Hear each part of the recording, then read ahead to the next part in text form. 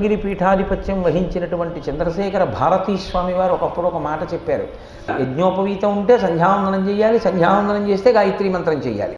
ఆ గాయత్రీ మంత్రం చేసేటప్పుడు గాయత్రీ మంత్రానికి అధిష్టాన దేవత అయినటువంటి ఆ దేవతా స్వరూపము యొక్క పాదముల మీద దృష్టిని నిలబెట్టాలి.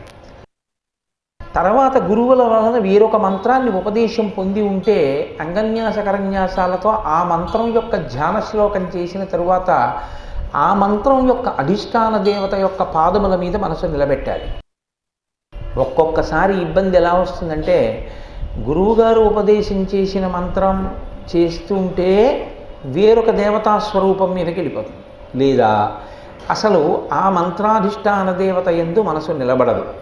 అప్పుడు ఏం చెయ్యాలి అని అడిగారు. చంద్రశేఖర భారతీ స్వామి వారు అన్నారు, నీకు మీ గురువుగారంటే చాలా భక్తే, గాయత్రీ మంత్రం చేసిన ఇతర దేవతా మంత్రములను చేసిన గురువుగారి పాదములను ఒక్కదాన్ని స్మరిస్తే చాలు, అందరు దేవతల యొక్క అనుగ్రహము కలిగేస్తుంది. ఎందుకంటే గురువే బ్రహ్మ, గురువే విష్ణువు, గురువే శివుడు, గురువే పరబ్రహ్మ.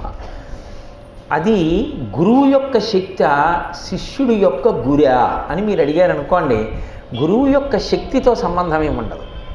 అన్ని వేళలా గురువుగారే అనుగ్రహించారు అని చెప్పడం కుదరదు కూడా. మీకు ఎంత గురి ఉన్నది అన్నదాన్ని బట్టి మీకు గురువుగారి అనుగ్రహం భాషించడము అన్నది కూడా ఉంటుంది. ఆయన గురువు అని ఎప్పుడు అంటామో అప్పుడు మనం లఘువు అని గుర్తు. కాబట్టి మీకు తెలియదులేని గురువుగారు నేను చెప్పిన వినండి అనకూడదు. గురువుగారు అంటే బరువు, మీరు లఘువు అని గుర్తుపెట్టుకోవాలి.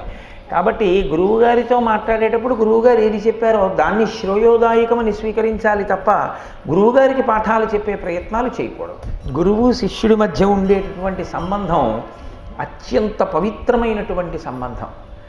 ఆ గురువుని సేవించినటువంటి శిష్యులు మహాభారతంలో మీకు ఎంతమందో కనపడతారు. అసలు చాలా ఆశ్చర్యకరమైనటువంటి జంటలు కనపడతాయి. ఏమిటి ఇంత గమ్మత్తుగా ఉంటుందా అని మనం చాలా ఆశ్చర్యపోయేటటువంటి సందర్భాలు కనపడతాయి.